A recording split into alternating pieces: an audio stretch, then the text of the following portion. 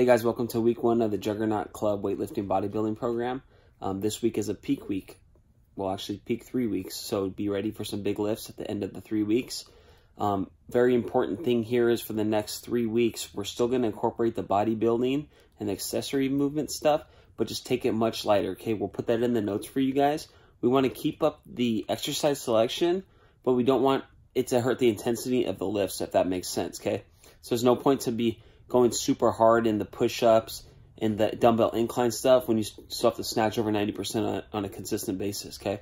So I'm taking a peek at it here. As we move through the week, hitting very high percents.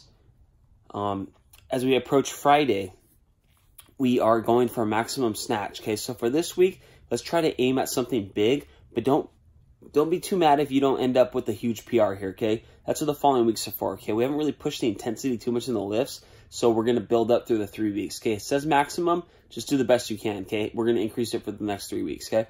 For the clean and jerk, kind of similar, except we're just taking 93% for 3 singles, which will be the most that we've done for a while, okay?